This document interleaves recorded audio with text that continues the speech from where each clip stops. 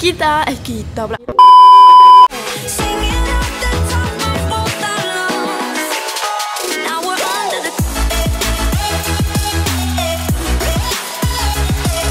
Assalamualaikum dan hai semua. Hari ni saya nak buat Sabah vlog. Dekat Sabah ni kalau korang perasan ada satu tempat dia macam New Zealand tau. Dia macam ada lembu-lembu.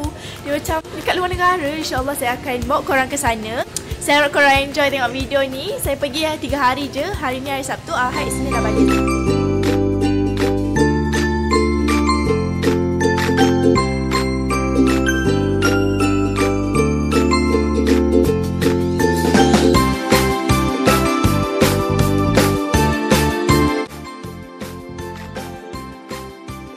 Sampai dekat Kota Kinabalu. Ini airport Sabah. KKIA. Maksudnya kita pula Kinabalu International Airport. Kan kalau kat KL kita bagi KLIA kan. First dekat sini kita berhenti kat Kota Kinabalu. Lepas tu kita akan pergi ke Kundasang. And insyaAllah saya akan buat hotel tour.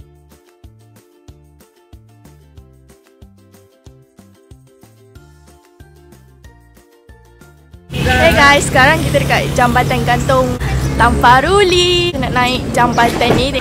Okay, ni jambatan dia.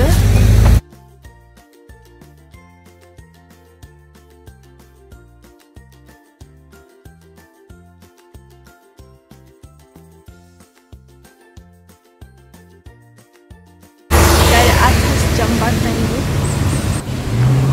Wah, goyang-goyang. Ni dekat atas. Sini.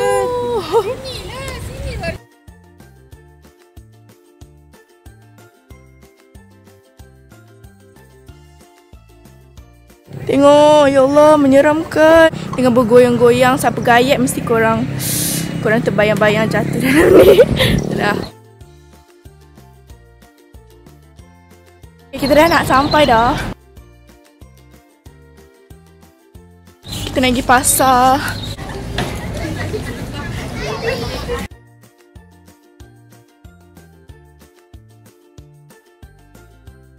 Ni pasar Tamparuli.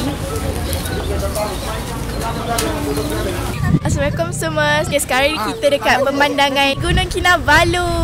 Tengok, cantik, ya Allah.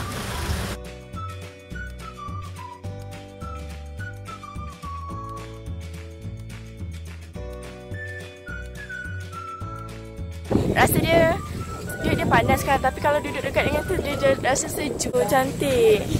Oh dan sayang, kau mau saya sikut ke Gunung Kinabalu sama sungai Pagalan, baru kau mau percaya dengan kata-kataku saya original. Okay, now saya dekat macam pasar-pasar jual cenderahati. Okay, ini barang-barang yang dia jual.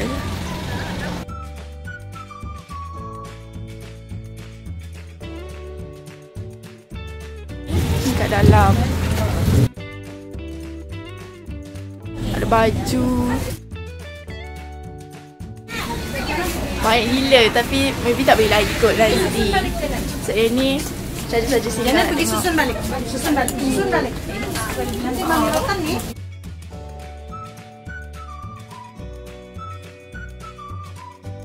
Sekarang ni kita nak makan. Kat sini sejuk gila kan. Taklah sejuk gila, macam sejuk lah sebab kita ada kat atas.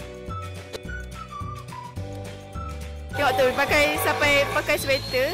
Sebab ni dah dekat atas dah. Gunung Kinabalu tu kan, dia dah besar. Tadi kan saya tunjuk yang kecil, tapi kita orang dah naik, dia dah besar.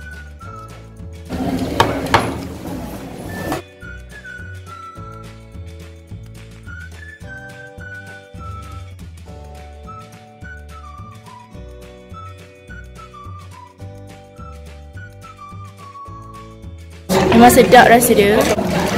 So korang kena try. Udang butter.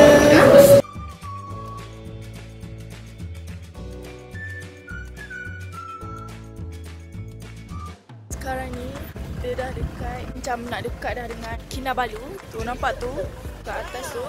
And sejuk sangat. Sejuk. Tapi Tadi dia kata kalau naik dalam 2 jam lebih. Memerlukan energi yang banyak. Okay, sekarang kita tak naik tapi kita macam nak buat apa? Jalan-jalan nak tengok.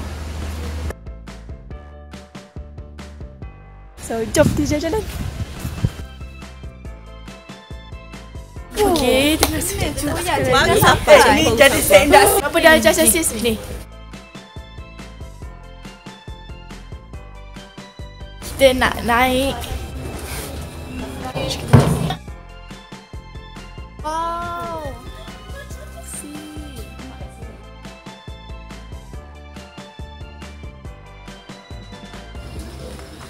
Wih, lawanya.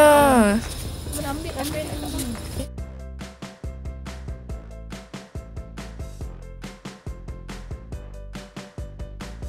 Okay, so sekarang ni saya dekat Kiau Gap View. Jom kita naik. Dekat sini ada nama-nama yang meninggal masa gempa bumi. Masa diorang mendaki kot. See, cantik kan? Tengok tu, kabus dia bergerak-gerak. Teringin nak pegang. Ni nama-nama yang orang terkorban masa gempa bumi 2016.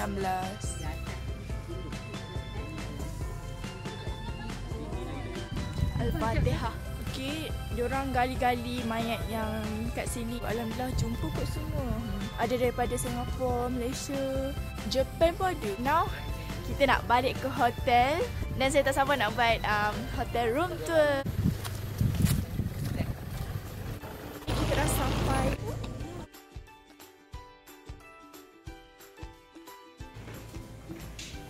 Wow. Kita punya atas ke bawah? So nanti kamu akan kongsi. Kita kongsi ruang tamu. Ada 2 ruang tamu.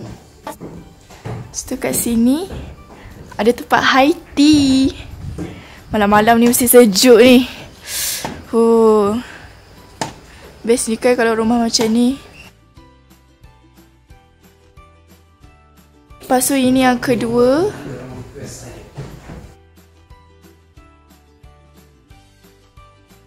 Masuk kat dalam. Kita nak cari bilik kita. Okay, hujung sekali. Assalamualaikum. Wow. Ada 2 single katil. Kita buat. Okay, ada cermin kat sini. Lepas tu ada ni. Lepas tu ada katil. Ada untuk mandian, untuk minum. Dan lagi satu. So rumah dia macam homestay. Rumah ni dia ada 2 tingkat. Daripada luar kita tengok macam biasa je kan. Rumah macam rumah kampung kan.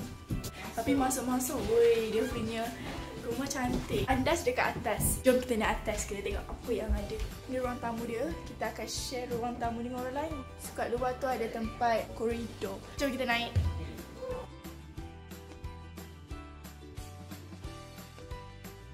Okay, toilet. Okay, ni toilet dia. Dekat atas, kita akan share.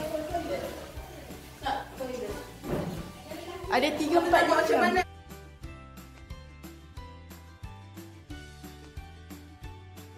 Kita akan naik atas lah kalau nak mandi.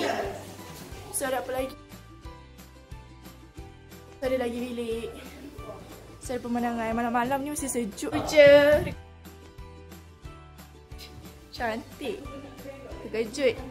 So, kita jangan cover. Don't judge a book by its cover. Wow. Assalamualaikum. So, sekarang kita nak pergi makan lagi. Sekarang ni dah 6:05 lebih dah. Kita nak naik. Jom masuk.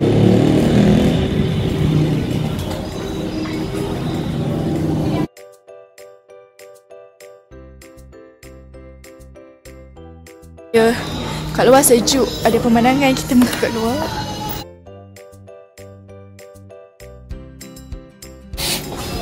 Wow.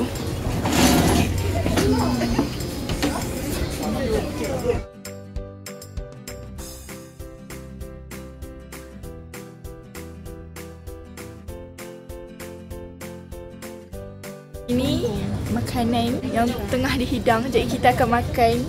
Tada! iaitu steamboat.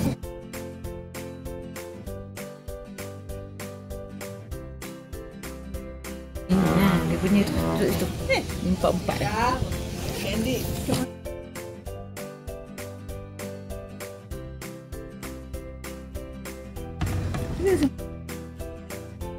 Kita letak ayam.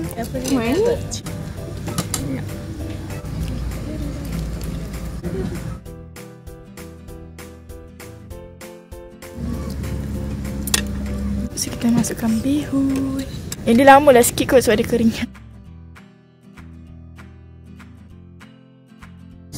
Okay, jom kita rasa. Macam ni semua. Kat luar ada.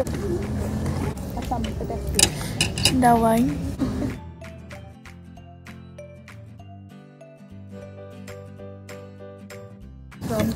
Ayam. Nak ni tak? Naik hill tu. Sosodong. Kita makan dulu.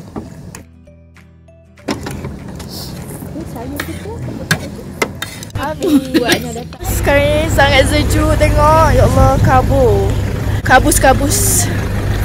Sejuk sangat-sangat. Terima kasih kerana tengok vlog ni. Kalau korang nak part 2, komen nak part 2. InsyaAllah kalau ramai komen, saya akan buat part 2 sabah vlog.